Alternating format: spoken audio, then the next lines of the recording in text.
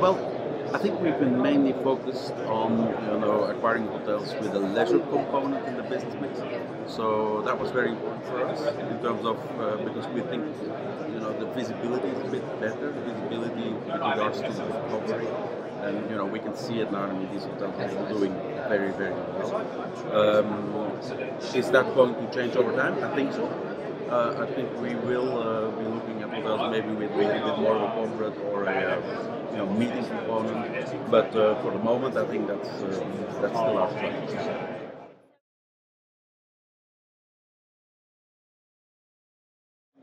Yeah, I think for the moment we still focus mainly on the to have a certain percentage of leisure, and that's why our next market where we want to be active is Spain, which is also more like a leisure market, I would say. But we can also look at more urban locations.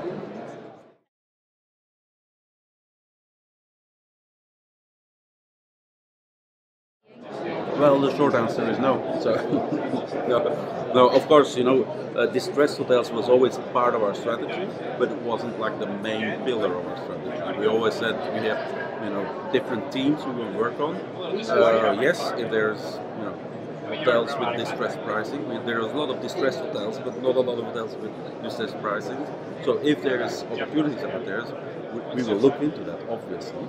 But very quickly we also switched to one of our other teams, which was like, okay, how can we add value by changing the operator, changing the brand, and that's what we're doing in Manchester with the Cubic, and which is now managed by Hamilton Hotel Partners under a Yotel franchise.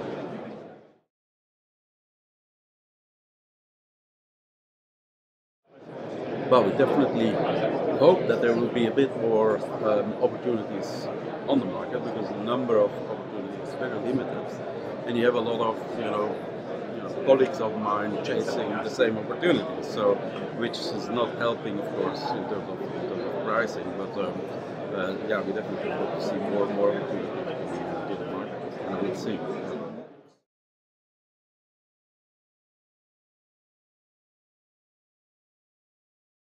Yeah, well, that's a tough question, because in the meantime, when you do your underwriting, about a year ago, it was all about how fast can we come back to 2019 or any previous peak levels. Now, comparing your underwriting today or the situation today with 2019, you just can't do that anymore, because your costs are completely different. But also in some of the markets, your ADRs are very strong. So, which is partially compensating for the increase in costs in the short term, or who knows until when this is going to continue. So you have to I think in your underwriting have a little buffer in some of these costs. But the main point is definitely to think about very early in the stage, to think about how can we reduce energy consumption.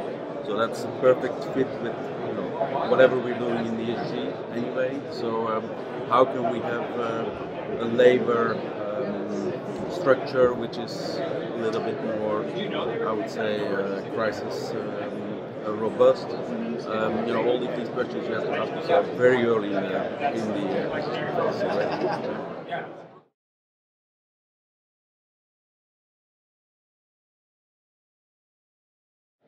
Definitely, I think in the short term. So during the pandemic, the role of the asset manager was really to protect the bottom line, obviously, right? And to work with the operator to see, okay, where can we, save anything in order to stop the cash burn, because that was what's happening. In the meantime, I also think that a lot of asset managers have a lot more knowledge, granular knowledge about P&L going forward, and he's now going to be very focused on which costs are coming back. Do we really need this?